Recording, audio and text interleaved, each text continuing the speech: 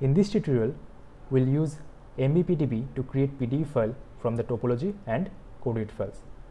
So this is the topology file of the water solvated molecule, and this file was created using lib, and this is the coordinate file of the molecule which was generated after the heating process.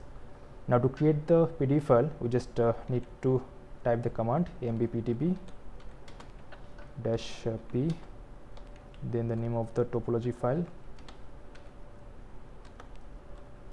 then -c, and name of the coordinate file,